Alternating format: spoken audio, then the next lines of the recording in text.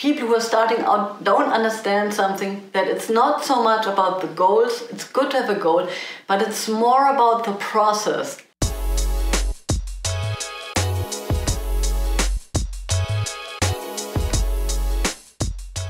So I got a question, and that's why I'm sitting here with my smartphone that read, "Hey Tina, what's the perfect practice plan?" Yeah, what's the perfect practice plan?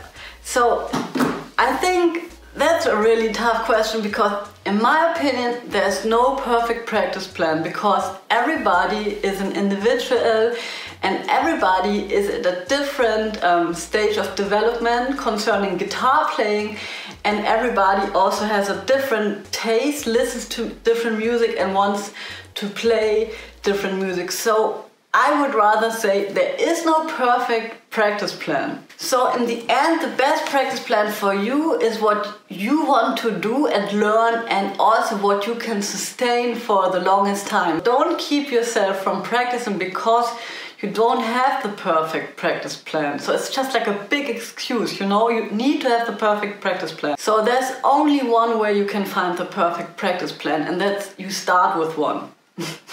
I always write down my practice plans, write it down just as it is, and then start with it. And if it doesn't work out after a time, you make the next practice plan. Of course, your plans are going to change anyways, because you're learning material and then you have to learn new material.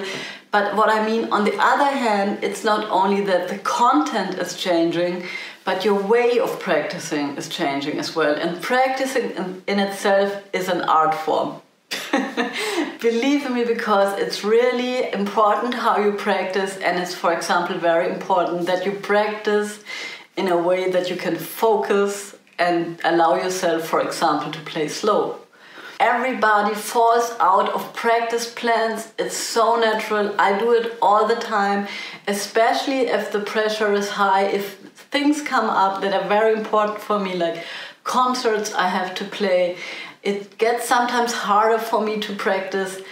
And if you fall off the horse, everybody does is just get back on into the saddle and go back to playing the guitar. I will never forget when I started to play the guitar and I heard somebody play a walking bass with chords in between.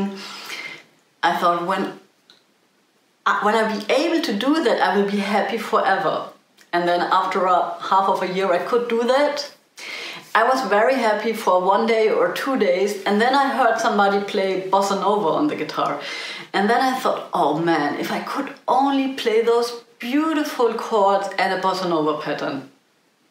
So after quite some while I was able to do that as well. And then again I was, you know, like happy for 2 days or 3 days, and then the next goal would be how to play AALLL, for example. And of course, what I also thought, if I would only be able to play a certain thing in a certain tempo, the phone wouldn't stop ringing anymore. Everybody would be calling me, apart from the fact that maybe people who would be calling me for a wedding to play wouldn't even know what AALLL is. So that's an interesting experience, because, you know, you reach your goal and you're happy, but then just the next goal appears. And I think people who are starting out don't understand something, that it's not so much about the goals. It's good to have a goal, but it's more about the process. And the process itself is about picking yourself up daily and having that courage to, for example, play a solo or go to a jazz session, and to have that courage to do that. And you will always just push yourself to do that. This is not going to go away as well. It might get a little easier, but there's nobody else who's going to push you to do that. So you really have just to buckle down and go and do it. So that's it for today. I wish you a lot of fun with your own practice plan. Let me know how you practice, what your favorite practice routines are, or how you battle your inner demons, and I see you around. Bye!